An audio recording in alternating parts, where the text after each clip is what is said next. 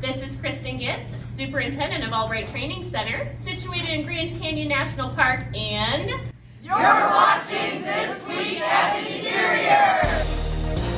This Week at Interior. In Kansas this week, Secretary Haaland announced the availability of nearly $660 million in grant funding to clean up legacy pollution through President Biden's Investing in America agenda. Millions of Americans live within a mile of an orphan oil or gas well, which pollute backyards, recreation areas, farmland, and public spaces in urban, rural, and suburban areas. Methane leaking from many of these unplugged wells isn't just a serious safety hazard, it's a significant cause of climate change.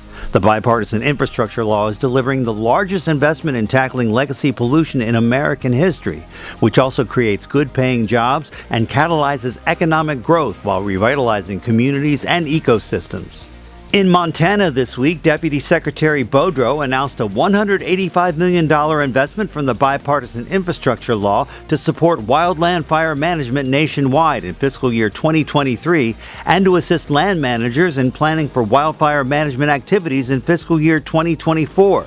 The funding will support special pay supplements and training opportunities for federal wildland firefighters and will advance collaborative fuels management and burned area rehabilitation activities. The investments build on $278 million already allocated for wildland fire management this year.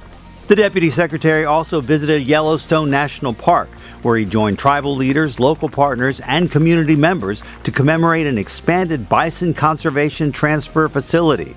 Earlier this year, Interior announced several new steps to restore wild and healthy populations of American bison and the prairie grassland ecosystem.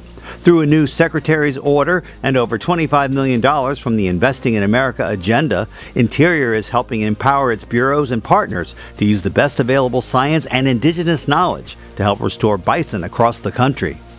Assistant Secretary for Fish and Wildlife and Parks Shannon Estenos visited St. Louis, Missouri this week to highlight the Investing in America agenda and new and increased funding through the Outdoor Recreation Legacy Partnership Program that's restoring America's lands and waters and expanding access to the outdoors.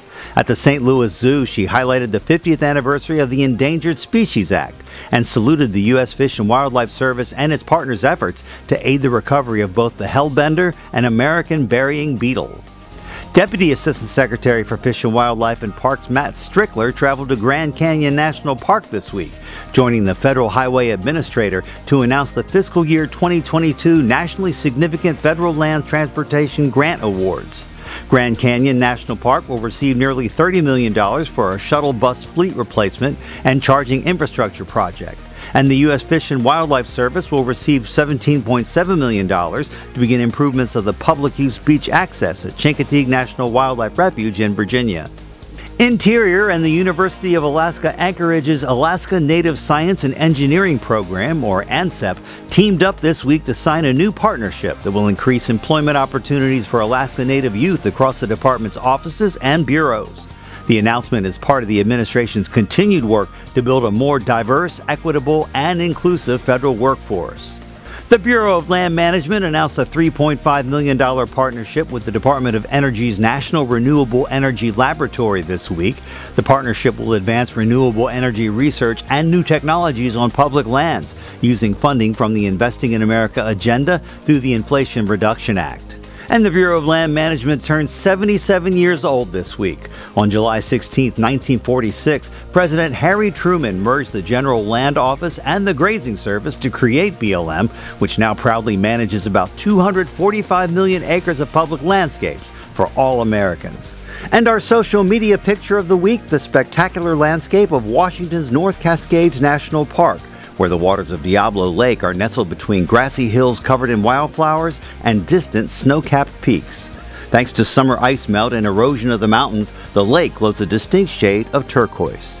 Make sure you follow us on Facebook, Instagram, Twitter, and YouTube. That's This Week at Interior.